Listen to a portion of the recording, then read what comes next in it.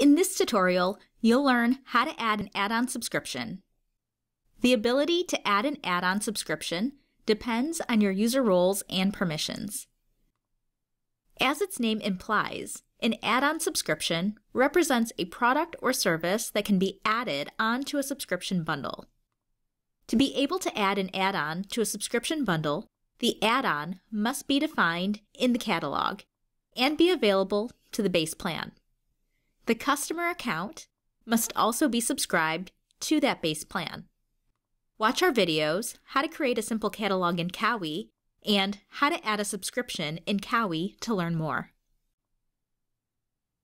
On the subscription page for the account, go to the gift icon and click Add Add-on.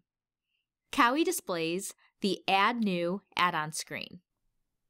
Kill Bill generates a unique key for subscription key, so you can leave that blank.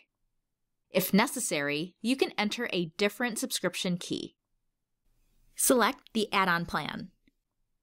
And if you need to override the price for the add-on, enter an amount in the Price Override field. To start the add-on subscription immediately, select Immediate Creation. If you need to start on a specific date, select Specify a Date.